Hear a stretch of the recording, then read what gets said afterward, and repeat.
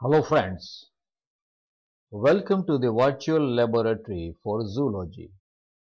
You can view the video starting from introduction and move on to the other chapters one by one, learning about the anatomy of Paramecium chordatum in process. Or you can check out with any part of anatomy as it is divided into individual chapters also. In this video, we will be discussing and learning about Paramecium chordatum.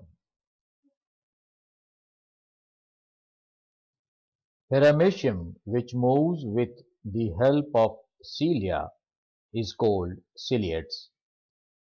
Besides the possession of these locomotor organelles, all ciliates possess two types of nuclei, macronucleus and micronucleus, and a unique form of sexual reproduction is conjugation. Paramecium is a typical ciliate genus containing about 10 known species, differing in shape, size, and structure.